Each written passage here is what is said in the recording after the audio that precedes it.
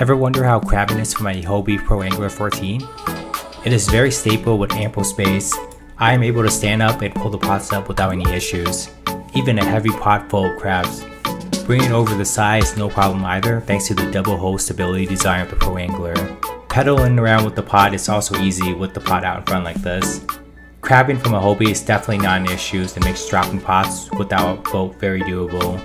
I would definitely recommend giving this a try. So if you ever